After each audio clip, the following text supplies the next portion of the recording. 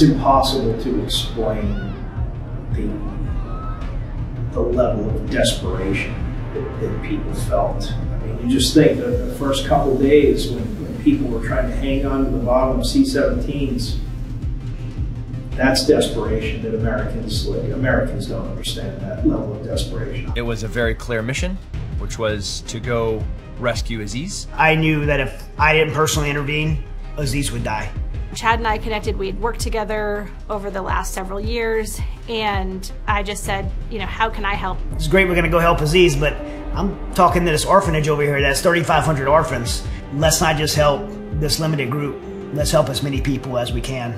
I was either gonna be sitting on my couch tweeting about how this is all up, or I was gonna be one of the 12 people that was making it a little less. 24 hours later, tickets are booked. Then we're getting on a plane. I knew I would be more of an asset working with whoever's on the ground.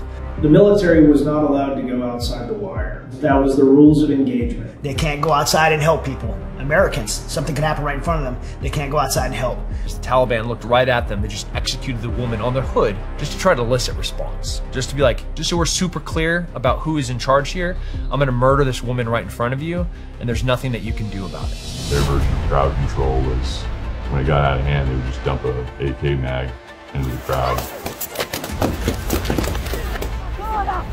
Whoever just made this decision to turn his bus around essentially just murdered these people.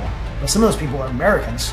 There's not enough emotional capacity left in my soul to be able to mourn 4 busloads of people that are about to die.